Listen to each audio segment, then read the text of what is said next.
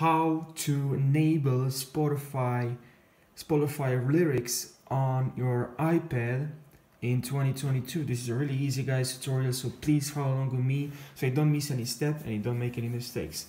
So please watch this video until the end, and now let's jump right into the video. So what you need to do is to look for Spotify, tap on Spotify, open Spotify. Now look for the song that you want to play, search, and Eminem, Lose Yourself. Open the song,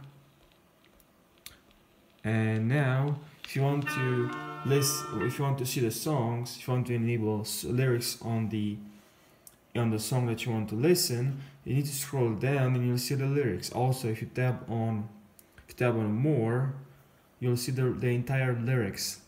So that's really important. All right. So yeah, that's the end of the video guys. If this video helped you, please drop a like. If you don't like, give a dislike, and subscribe guys to my YouTube channel. See you in the next video. If you have any questions, please drop your questions down below in the comment section if you have any question. Now, see you guys in the next video. Take care.